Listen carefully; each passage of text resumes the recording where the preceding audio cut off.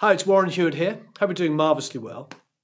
And here we are at Hybrid Studios in lovely Orange County, and we have been tracking Conrad from Snakebite. He flew all the way over here from Poland, and we've been recording this beautiful space here.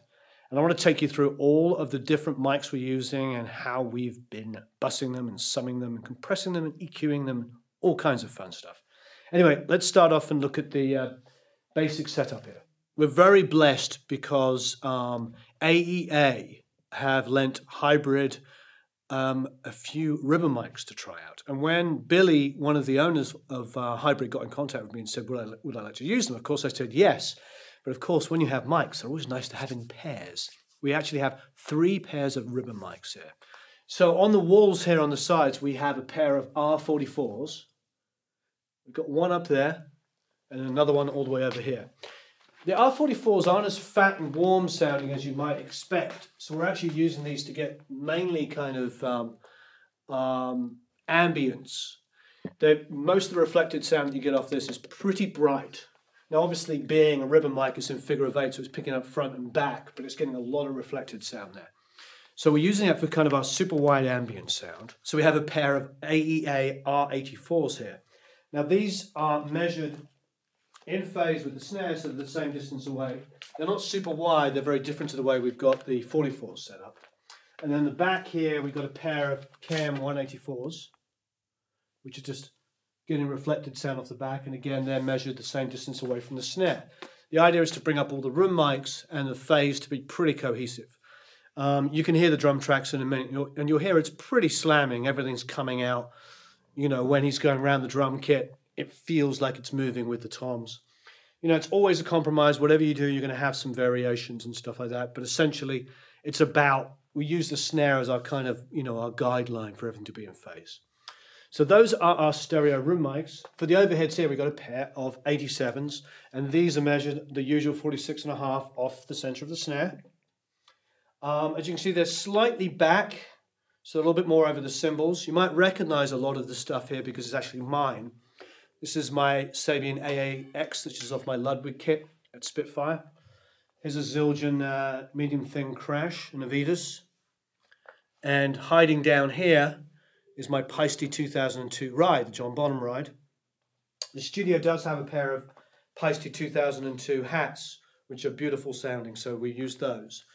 Now, to go through the basic setup, obviously 87s here. Here we have a Royer 121 on a ride. The Royer's pretty nice, and the thing about the Paiste that I love is it's kind of EQ to tape. That's what we always used to say. They just sound beautiful. You've got Sabians and the Zildjians are wonderful sounding cymbals, but they've always got that kind of 400 weight to them, which is great, but I end up pulling out like 350, 400 out of my overheads all the time. Thing with the Paistes, so there's that darkness, which is nice, but listen to the Paiste. You have to do anything to it. Stick a mic in front of it, turn it up, and it sounds amazing. There's something about Paiste cymbals I always love. John Bonham played them. Obviously, he was a smart man. He knew what to do. I personally love Paiste cymbals, and I could do with more as well. The Zildjians do have a lot of body, and if you're doing like a darker rock thing, it's always nice to have Zildjians. Okay, now what we used on the kick is very interesting. As usual, we have a D112 inside here, and as usual, it's coming in from an angle and pointing towards where the beta hits. We didn't have a FET 47, but we had a U87, and that's picking up the sound of the front head here. I will say it's not as useful sounding as it is on my kit on the 64 Ludwig I have in my studio, and the reason why that is because my 64 doesn't have a hole in it. As soon as you put a hole in it here to put this in, that's great. You get the kind of real rock attack, but you lose the real sustain of that head. So we don't get quite the Bonham kind of kick sound that maybe we would get at the other studio. However, we do get a really aggressive rock kick with this, which you'll hear in a minute. And then back here is really kind of a tasty little mic. It's the Audix D6. There's the Sennheisers, there's the D112s, and then the Audix is a really tasty mic frankly, it kind of comes up sounding pretty aggressive and rock straight away. And that's just pulled back about the same distance again, maybe a little bit further back. And it's just, we'll hear it in a minute, it's a pretty aggressive rock kick. So those are the three elements that we use. We did have an NS10 sub kick on it, but it didn't really add anything. And to be honest, one of the problems with not having a head, with having a head that has a hole in it, doesn't get quite the ring, so we weren't getting the benefit probably from the NS10 sub kick. Next up we have the snare, and of course we have good old-fashioned 57 top and 57 bottom. They're pretty much over each other, so the phase is good. We're using a pork pie snare, so it's pretty aggressive. It's got a great ring. Even low level like that, you can hear it's pretty slamming. What we're using on the hi-hat is an Audix ADX51, and which I'm sure is pretty similar to an AKG 451 maybe, but it's a great pencil condenser, and that's taped together with a 57. You know, there's a great presence lift with a 57 between 3 to 5K, and of course a good pencil condenser is going to have a really extended range, especially on the top end. So those two together gives us a really great hi-hat sound. I've been using those forever. As always, I bring these with me. Big shout out to these guys, Extreme Isolation headphones. They're comfortable, they sound good, and most importantly, they do not bleed into the overhead. So even if you're doing quiet moments in drums and a jazzier section maybe, you don't get that terrible click bleed through. These are really good headphones. You'll see me wearing them a lot, but I'm a big fan. These two rack toms are concert toms, which means there's no bottom head. These are the Studios toms. Got a 421 top and a 421 bottom. The polarity, the phase, is reversed on the bottom mic. Same thing on the bottom snare, reverse the polarity. This one might look beaten up, but it still works. So 421 top and bottom. And last but no means least, we have my Vistalite floor tom here, which I brought from my house, my home studio. And again, same thing, 421 top, 421 bottom. It's a really, really good sounding floor tom. He's taken it off, but he was playing a double kick. So there's some pretty crazy drum stuff going on in these songs. Okay, so that's the basic setup in here. If you follow me, we've got two other room mics that we put up. So in the hallway between the live room and the control room, this is very typical. A lot of studios will do this. Like in Studio D in Blackbird, for instance, there's a little area between the control room and the live room. And you stick a mic up there to get room tones. So AEA have made these beautiful mics that I'm just trying out for the first time called the Nuvos. And this Nuvo here is pointed towards the door. The door's open. There's a little reflected sound, so it's getting a bit of a live sound in this room, which is great. That's one mic. But then we went into an overdub room here. And I'll turn on the light. And in this overdub room here, we put another one of them in here. Now with the sandbag, you'll notice that if we close the door, that it's pretty tight. It's not completely blocking everything, but it's a lot fatter tone in there. There's a lot less high end.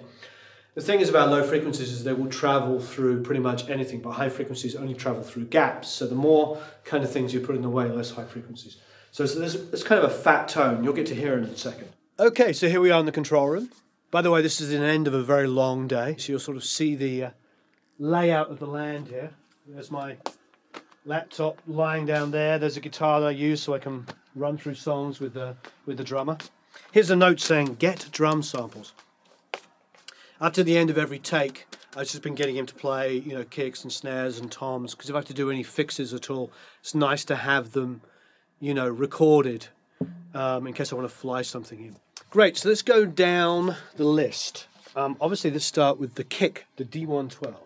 So the kick in is the 312 going into the API 550.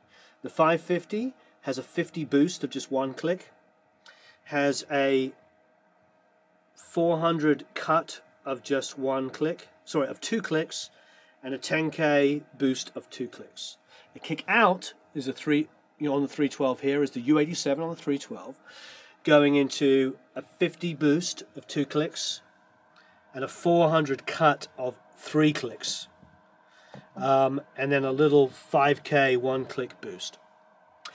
Now, as far as compression is concerned, only the kick in is being compressed, and that's being compressed post EQ, believe it or not, by a distressor here.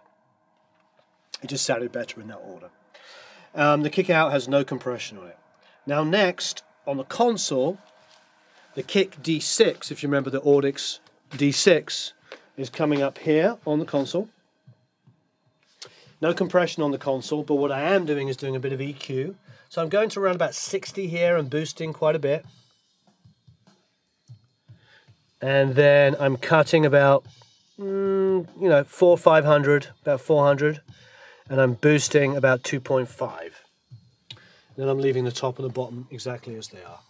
Actually, the top I've kind of shelved, I've low passed to probably about 6 or 7K. And that's the D6 here. Here's the U87. And here is the D112. Great. Now for the snare top, I am again back on a 312. Now, with my choices of mic pre's, whenever I go to a studio, I go where if they've got a lot of a single mic pre, I might choose to use that on certain sources. They have some BAEs down here that I love, but I have split between using the 4 BAEs or the 4 312s where I wanted to use them. Now, but to me it seemed like to use the fast transient 312s was smart on the kick and snares. So here I've got the snare top and the snare bottom also going through 312s. But the reason why I chose that is I kept that with the EQ of the APIs here. The other 550 I'm using on the snare top is the only thing I'm really doing here is I'm boosting a little 150 for some lows, just a little tiny bit, and then a little tiny bit of 7K. And that is it on the snare top. So just a bit of 150 and a bit of 7K. The snare bottom, no EQ whatsoever. But while we're here, and we can see it, on the overheads, I'm using the BAE 1073 MPLs, which are the new 1073s that they make in a 500 series size, and I'm using that for my overheads. Because if you know me well and you've been watching my drum recording and my kind of how to arrange stuff, my overheads are like really important to me. Like a pair of 87s in phase with the rest of the drum kit, going through a pair of 1073s is a huge part of my drum sound. I want those to sound fantastic.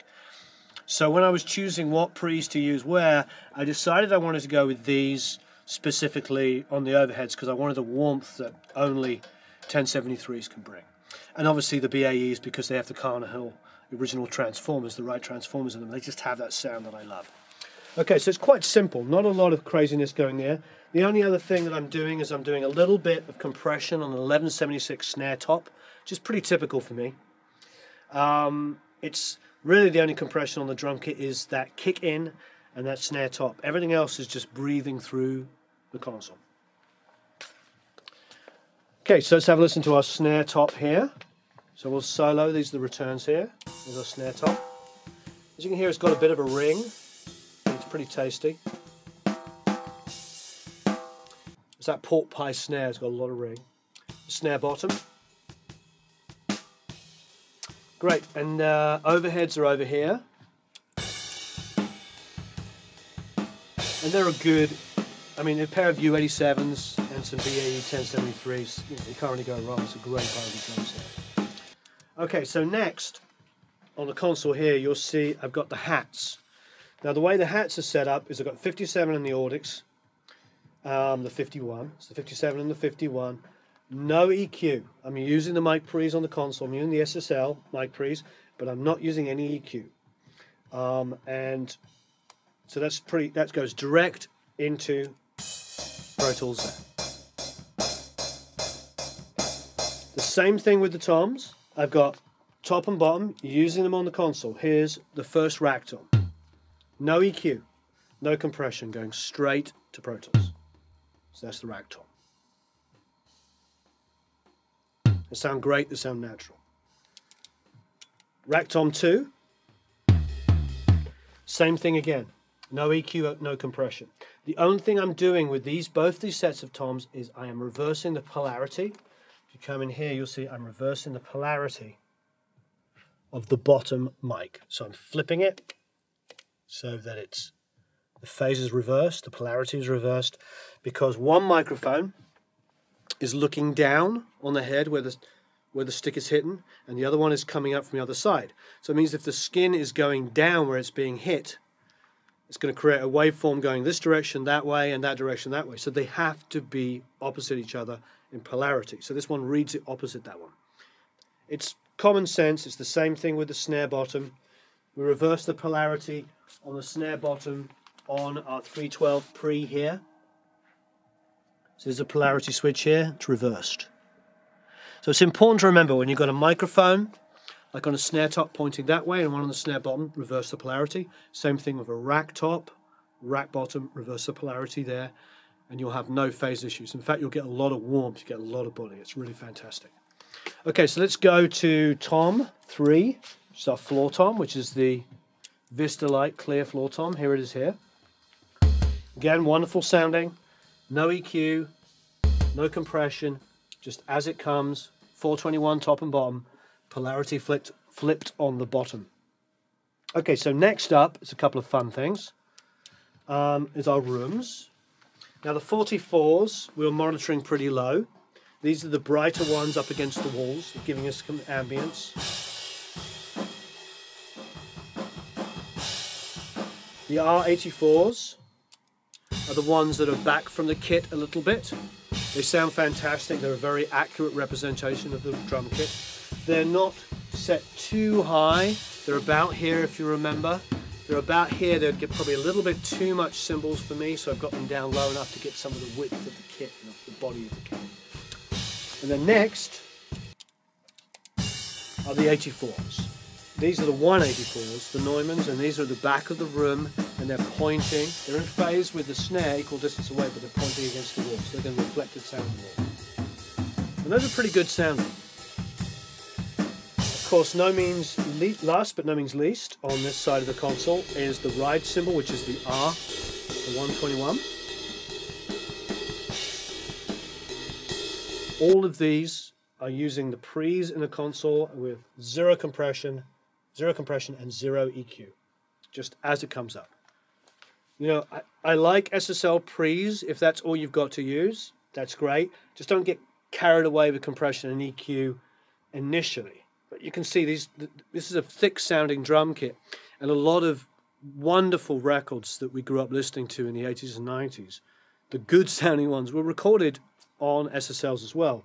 So it's not as much as we all love 1073s, 1081s and 312s. I love them to pieces. Let's not forget that you can judiciously use SSL mic pre's to make great recordings. Okay, and moving over to this side of the console, the last few mics here, there's a couple of fun things. This shouldn't be ignored. I've got an SPX 90 here, so I'm printing literally off a send of the console. Great sounding reverb. I think it's like an 8-bit reverb, so it's kind of low quality. It sounds fantastic. We're actually triggering that from the console. The snare return as it's coming back, we're taking a send and sending it to here and then printing it back into Pro Tools. So we have that. It's a good part of the drum sound, and it's just nice when you're in a studio to just utilize it and use it that way. The last two mics are the Nuvo mics, and we did some fun things here. Firstly, here's the Nuvo, which we called the close mic. This microphone is the one that's in the hallway between the live room and where we are now in the control room. So it's a great sounding mic, as you can hear. Really good sounding mic. And that's just console. Nothing special, no EQ, no compression. However, the one that's being called the close, which is actually the one that we ended up moving into the overdub room, is here. This one I had some good fun with. Here's a lunchbox, and we brought our fun toys that we have. And our fun toys are, of course, a 1073. You know I love these. And this was going into our Mimas, our Wes Audio 1176, which is a wonderful sounding 1176. You've seen me do it. Look, it's got a Carnhill transformer in there. You know I talk about that all the time. That's a great sounding piece of gear. Discrete electronics, Carnhill transformer, beautifully made.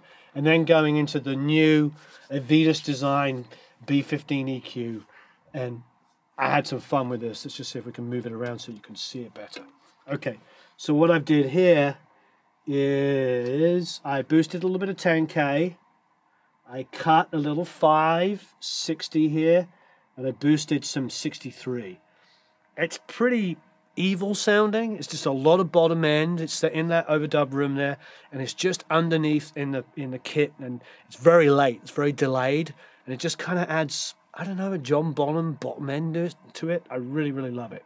So basically, it's the AEA Nouveau mic going 1073. I actually flipped everything around and took that to the EQ and boosted and cut what I wanted to, and then sent that to the 1176.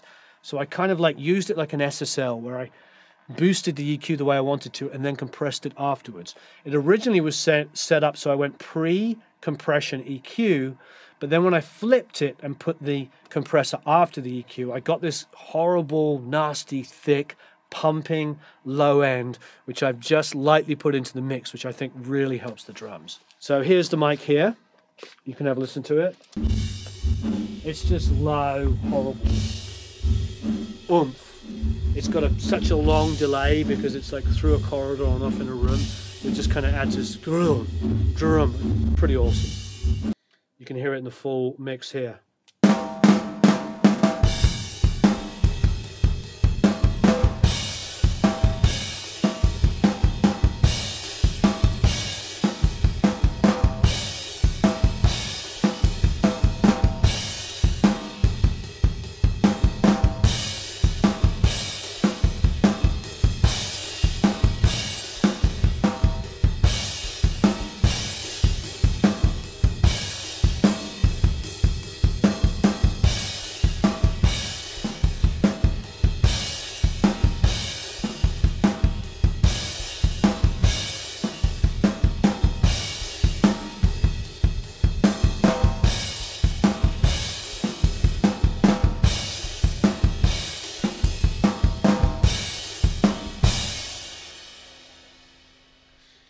Great, so it's a fantastic drum room. This is this whole studio has been acoustically treated by Hanson Shu, who we are talking to about acoustic treatment. He's a very famous acoustician, and I think it's going to be a wonderful conversation we're going to have with him. And I love this room in there because it's not dead, it's just very, very well balanced. It's an exceptionally well treated room. It doesn't have any standing waves to speak of. It's very even sounding. What's interesting is I'd never tracked in this room before. This is the first time I tracked drums in it, which to me is like a big deal. Tracking drums in a room is like where you really find out how good a room is. And we sat here and we were setting up and getting tones, and it sounds really accurate. Wherever I am in the room sounds the same. I'm walking around the control room and I'm like, this sounds the same. There was so much thickness and weight to the drums on the kick. I was a little afraid that when I got back to my studio and played it, you know, through my SSL and my Genelix, that I was going to be like, oh my God, this just, I didn't expect it, didn't know what to expect. I didn't know if it was going to sound that accurate. But we took it back the first night, put it up on the console, and it sounded fantastic. And it sounded the way that it sounded here. So this is a very, very well-designed room. It feels really good in here. It's a very natural sounding room, and I was very impressed with the drum sound. So anyway, please, as ever, leave some questions and comments below. Anything you want to know about any of the particular pieces of equipment, any of the microphones we were using. You know, we got to experiment a little bit here, and I'm really glad we did because we had some great results. And as ever, have a marvelous time recording and leave loads of questions and loads of comments. And I look forward to reading them, and thank you ever so much for watching.